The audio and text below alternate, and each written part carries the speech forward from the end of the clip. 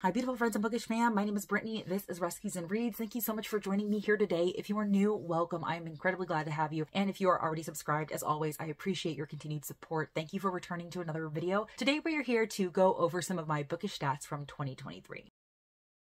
Now, I've mentioned this before, but my bookish stats are not necessarily all that in-depth or elaborate or complex. I don't necessarily find a lot of value in tracking some of the more tedious details that can be tracked with regard to reading. There are just some certain things that I like to keep in mind when I'm reading, and those are what I track, such as the genres that I'm reading, the authors that I'm reading. So I don't think that this is going to take up too terribly much of your time, but I do hope that you enjoy anyway. I do like watching similar videos from other booktube content creators to see what stats they are tracking, how their reading year went, and things of that nature. Now, this was my very first year using a reading tracker spreadsheet. I use the reading tracker created by Allie over at Hardback Hoarder. She created an amazing spreadsheet. It is very in-depth and comprehensive, and I highly recommend checking it out if you're looking for an easy way to track your reading that's probably going to track anything that you could possibly want to track. And it is very customizable as long as you can figure out how to customize it. I highly recommend the spreadsheet. I'm absolutely using it again in 2024. Sorry if the angle changed or anything. I got a notice that there were substitutions for my grocery delivery and I had to make sure that they were okay. But anyway, so without further ado, let's go ahead and get into the statistics. So overall on my spreadsheet, I logged 157 books read for the 2023 year. However, 2 of those books were ones that I actually marked as DNF'd. So it's probably closer to 155. Now, y'all know that I don't actually mark a book as DNF'd unless I've gotten a significant portion of the way through the book. And I'm talking about like at least 25, 30, maybe even 50%. If I'm still within the first couple of chapters of the story and I decide that it's not for me, I do not consider that a DNF. I consider it like a trial run. I picked up the book, gave it a little try, it wasn't working for me, and I put it down, and I really don't classify those as DNF. So those do not end up on my spreadsheet. But my spreadsheet does leave room to mark books as DNF'd, and so that's why I wanted to include those 2 here. So those would be part of my spreadsheet. My best reading year in terms of quantity for 2023 was September. I read a whopping 20 books in September, which is absolutely wild to me. I have never before read that many books, so I don't even know how I did it. And surprisingly, my worst month in terms of quantity was March with 8 books. I cannot remember what was going on in March that caused me to read so little. I would have expected June or December to be the lowest, and both of those are actually tied with 9. And that's kind of interesting to me because both June and December were the only 2 months where I was actively away out of town and wasn't reading as much because I was actively away and out of town. So I would have expected one of those months to be the lowest, but they actually weren't. They beat March by 1 book. So March was the lowest reading month with 8 books. Out of the books, it says that 149 of them were purely listened to on audio, 1 was an ebook, and 2 was a mixture. And that's not quite accurate because I do remember immersively reading at least 4 or 5 books. The Way of Kings by Brandon Sanderson, House of Sky and Breath, Tower of Dawn. There were definitely more than 2, but I did a mixture of audiobook and physically reading. So I probably just marked some of those other ones as audiobook listening, which is totally fine because technically I was listening to them on audio, but there were more than 2 that I was immersively reading. And one of my main goals for 2024 is to immersively read consistently throughout the year. So I'm hoping that this number is a lot greater in 2024. In terms of genres, I read quite widely in 2023, but as per usual, some books are pretty hard to classify, especially one of my main genres, which is thrillers. And that was definitely the most read genre in 2023 with 50 books that I classified as a thriller. But y'all know that there's typically a lot of overlap between like suspense thrillers and mysteries and things like that. So it is possible that some of these were not 100% categorized appropriately, but I did what I could with what I knew about the book and what I consider a thriller. Really no other category came close. The closest other category was contemporary, and I would say for the most part, they were contemporary romances. That's another kind of genre that I have problems differentiating. What classifies a book purely as more romance than contemporary if it is a romance that is set in contemporary times? You know what I mean? But for the most part, I would say a lot of the contemporaries that I read that feature romance heavily and romance is a main part of the story, I do also feel that they have enough extra going on that they don't need to be classified purely as a romance. So I would definitely say that a solid portion of the contemporaries that I read in 2023 did have a romance featured heavily. But I only classify classified 7 of the books that I read this year as purely romance, meaning I thought that the romance was first and foremost, and there really wasn't anything else significant going on to warrant it being classified as a contemporary instead. Fantasy and mystery were both tied with 13 books, and I think that's pretty good. I think 13 fantasies is pretty good, especially since for the most part, I tried to read those immersively. So I'm pretty happy with the amount of fantasy that I got to, but I definitely want to increase that number in 2024 because I consider fantasy one of my favorite genres, but because of my lack of ability to concentrate, I don't read nearly as much of it as I want to. So I want to increase that number. And mysteries, I would say for the most part, all of the thrillers that I read contained a mystery, but to me, a mystery is definitely more slower paced, and it's less about the main character being in danger and in a fight for their lives as it is trying to solve a crime or something like that. So out of all of the books that could potentially be classified as a thriller or a mystery, 50 were thrillers and 13 were mysteries. I also read 12 historical fictions, which is surprising. I would have thought that number would be higher, but then again, I have to be in a specific mood to read historical fiction, and I'm not always in that mood. So I'm okay with 12 historical fictions during the year, and then everything else was very negligible. I read 3 books that I classified as dystopian, only 1 classic, and that's really all that I aim for. Every year is 1 classic. 1 fantasy romance. I think I categorized House of Sky and Breath as a fantasy romance. Some of the other fantasies, now that I know about the category, I would probably classify some of those as fantasy romances as well. That's probably another genre that's going to get a little bit muddied there. Literary fiction, I actually have 7 on here, which is interesting. I read 3 horror, 2 of which were Grady Hendrix, and I absolutely loved them. 1 nonfiction, but I also have 1 true crime, so both of those can be considered nonfiction. 0 poetry because I hate poetry. 1 memoir / autobiography. Oh, When Breath Becomes Air by Paul Kalanithi. I typically don't read any of those, so the fact that there's 1 on here is pretty interesting. Sci-fi, I read 3, and again, true crime, I read 1. So very, very widely, but thriller absolutely trounced every other genre category. In terms of audience, 147 of the books that I read were geared toward an adult audience, and that does not surprise me at all. I've mentioned this many times, but I am almost completely moving away from YA. For the most part, the only YA that I'm reading these days would be maybe sci-fi or fantasy that is still classified as YA or new adult, but for the most part, everything that I'm reading these days is adult, and I think that that's accurately represented here. One of the books I read was middle grade, and that was only to satisfy a Slayer Fest reading challenge, otherwise I probably wouldn't have read it at all. And then I had 9 YA, and the vast majority of those books were completing series that I was already in the middle of. So I would not be very surprised if that number of YA actually went down in 2024, even though it's already quite small. In terms of book type, 99 of the books I read, I classified as a standalone, meaning they didn't have any companions or sequels to go along with them. 18 of them I classified as new series. They are part of a series, they are not standalone, but I had not previously read any other book in this series. So I essentially began a new series, but yet the vast majority of these are not series that I'm going to continue with. And then 40 of these books were sequels